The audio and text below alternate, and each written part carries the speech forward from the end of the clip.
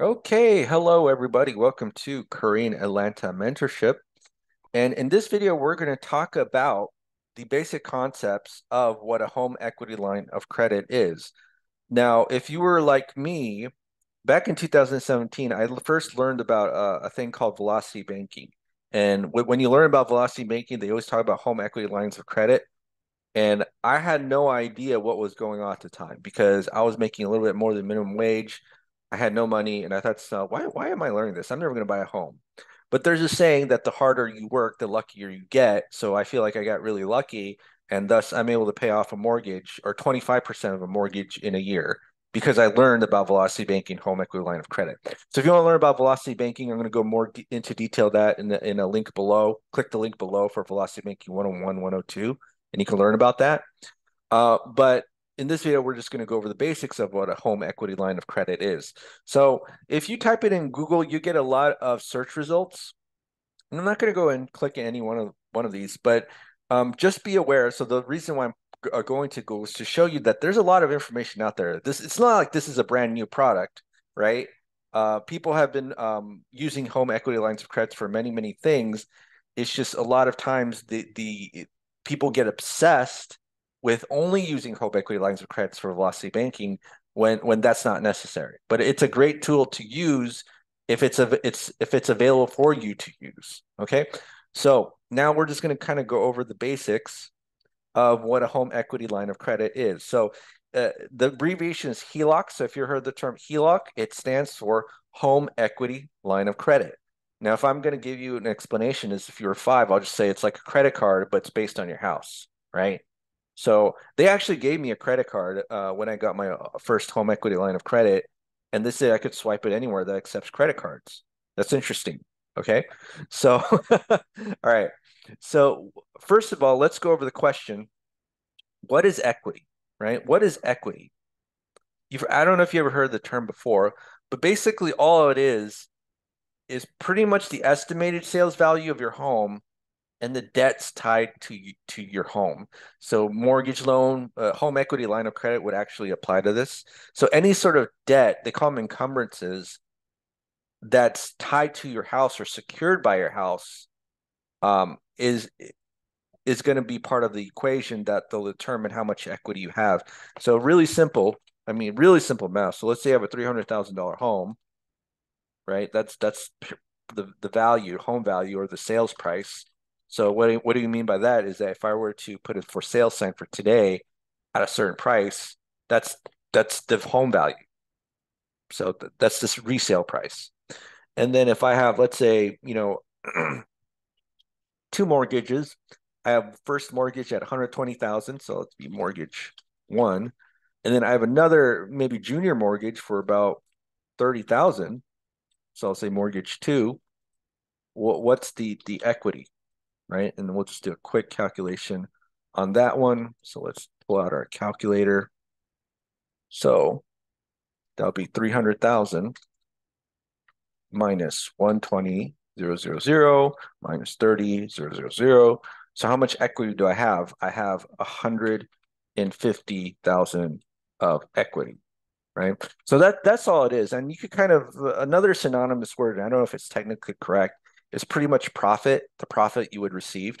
So basically, it's just the sales price minus your debts on the home. Now, it's not technically true because there's a lot more cost tied to selling real estate, but I always like to think of it as the profit that you make.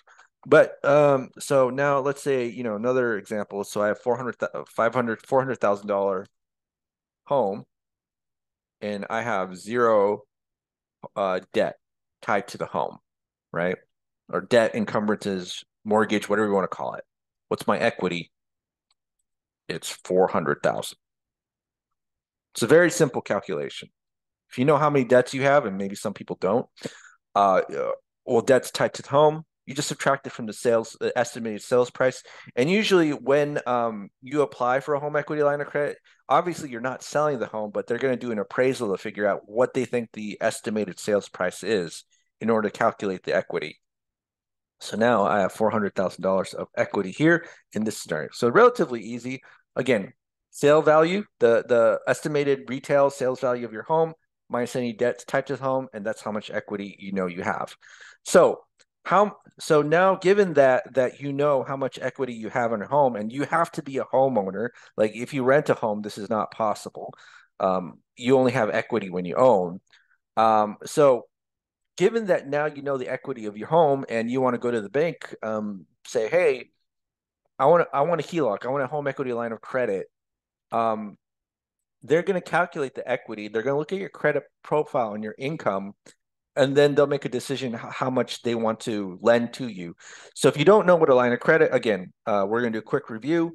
A line of credit is a financial product or tool where you can borrow money, reuse it, and then if you pay it, or I'm sorry, borrow money, pay it back, and then reuse it over and over again. So if I borrow $10,000 today, and then I pay back $10,000, I can reuse it the next day, pretty much, right? And it's just like a credit card. That's why I say it's like a credit card, but it's tied to your home, right? So that's essentially what a home equity line of credit is. Okay. So let's say you're now going to make an application to the bank. So you call the bank and say, hey, I want a home equity line of credit. And, I have $400,000 of equity, absolutely no debt, no mortgage tied to the home. And so they'll take your application, and then what they'll do, so let's go to the next step. So what they'll do is they'll take a look at amount of equity and they'll say, okay, you have 400,000. First of all, they'll probably ask you how much you want to be able to borrow. So if you are wanting higher amounts, they might have higher or stricter underwriting, what do you call it? Guidelines. And then, I remember when I filled in an application, if I went above a certain amount, I would have to pay a yearly like maintenance fee or something like that. So again, ask your bank, ask the lending institution of where you want to get the home equity line of credit, but every bank is a slightly different on what they offer. But well, I'll just say this. So let's say like I want to borrow up to the max, and they say, okay, well the max is about $400,000 times 80%, right? So let's figure out what's the maximum you're able to borrow. 400,000 times 0.8. So you could borrow up to $320,000 amount from your home equity. So it's like a really huge, or a credit card tied to your house with a really huge limit. And they might say, okay, with anything where the limit is above 100,000, you might have to pay, I don't know, I'm just making this up, but I know you have to pay like maybe $150 a year fee. Some credit cards are like that too, where you have to pay a yearly fee. I don't know. I just can't remember off the top of my head what the yearly fee was because I didn't borrow over $100,000, but this is just an example.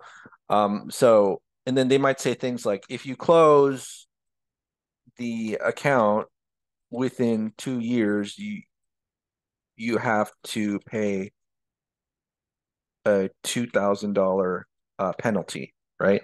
So again, every bank's terms or lending institution's terms is different, but you ask them, they're going to be upfront with you, like, hey, is it okay? I noticed that there's going to be a penalty within 2 years, but if I close it after 2 years, I don't have to pay anything, right? And they'll be like, yes, no, whatever. But be educated and be a little bit more proactive when you find out these things are applying for the product. Okay, so most likely in this situation, I'll be able to borrow 320,000. Now, sometimes there's some restrictions. Some banks won't let you use the amount available for like business purposes. Um, and they say, oh, you can do it for everything for personal use, but you can't use it for like buying an investment home. So always check, there's a billion home equity line. Not really, but as you saw in the Google search, there's many, many providers of that product here in the United States. And so if one bank doesn't allow you, go to another bank, right? Always be honest and always be truthful in what you do. Okay. So back to my point. So in this situation, I'm able to borrow $320,000. They'll give me a card in the mail that's very similar to a credit card, but it's just like HELOC, and then I could swipe it anywhere I want. Or another thing I can do is I could just, transfer online cash. I just click a button and then I click, I want $50 in my bank account, and I can do that too. So really cool product with lower interest rates. So because it's based on your house, you might even get this. You might get like a 0% introductory period, interest rate introductory period. You might get that, right? So that's totally possible for maybe like 6 to 12 months. And so you use that money up, and then you maybe buy something that will generate a return, and you'll be interest free period, and just as long as you pay it back, then good deal. So that's possible as well. Okay, so one final thing is that there's something called a draw period. So credit cards don't normally have this, or I'm not aware that a credit card has this, but it's basically saying, okay, you can use it like a credit card for maybe like the first 10 years. And then after 10 years, if you have a balance, so let's say like you didn't pay it off, maybe you have a $50,000 balance. It essentially becomes a loan, right? So I'm not sure at what how many years they would what would be the term for the loan? Would it be like a 5, 10, 20, 30-year loan? I don't know. But let's just say that, okay, it becomes a 10-year loan. And then so now you have to pay a monthly payment for 10 years, like a fixed monthly payment for 10 years. If you did not pay out back everything that you used in the first 10 years of the loan. So now if you're at that point, then it's like, okay, I have $50,000. The bank's gonna just convert into a loan, and you don't have that two-way flexibility like a credit card. So with a loan, if you overpay the loan, you never really get that money back. Whereas if you overpay a credit card, you can always use that money back because a credit card is a two-way street, and a loan is not. So, just to recap, a home equity line of credit is kind of like a credit card, but based on your house. You can borrow, the amount available to borrow will be based on your available equity. So, what is equity? Equity is basically the estimated sales price of your home minus any debts tied to the home, and you can just do a simple calculation with that. So, sales price, mortgage one, mortgage two, you get $150,000 of equity. Maybe in situation two, you have $400,000 home, absolutely no debt tied to the home at all. You have $400,000 of equity. And then what you do is when you apply for a home equity line of credit, you need to meet the bank's qualifications. So you need good income, good credit profile, and then you let them know how much you want to borrow. So let's say I want to borrow as much as possible. They'll give you a percentage, probably 80%, and say, hey, you can borrow up to $320,000, right? And then they might have some fees associated with to keep the account open. They might penalize you if you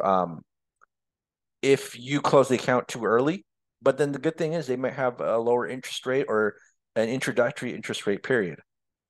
So that's pretty much it. Again, even if you don't have a home right now and you're making minimum wage, I think it's best to know about these things um, beforehand rather than the moment that you need them, because there's a saying that banks only lend you money when you don't need it, right? So if you have a home or planning to get a home and you realize, hey, this could be a tool that would be useful to me, just apply for it as soon as you're able to, rather than the moment that you need it. All right. Okay. All right. So, and again, that's not financial advice. That's just what I would advise myself. So, little disclaimer there. Okay. So, this is Crane Atlanta Mentorship. If you have any questions or comments, leave them in the comment box below. I'm always going to do a plug for our group at the end of the video. So, if you're interested in joining our group, go ahead and click the Google form link below, or go ahead and email us in the About section of our YouTube channel. You can find our email there, and then just give us a shout out, and we'll be in contact with you, see if you're a good fit for the group. Okay. All right. Have a great day, everybody, and we will speak next time.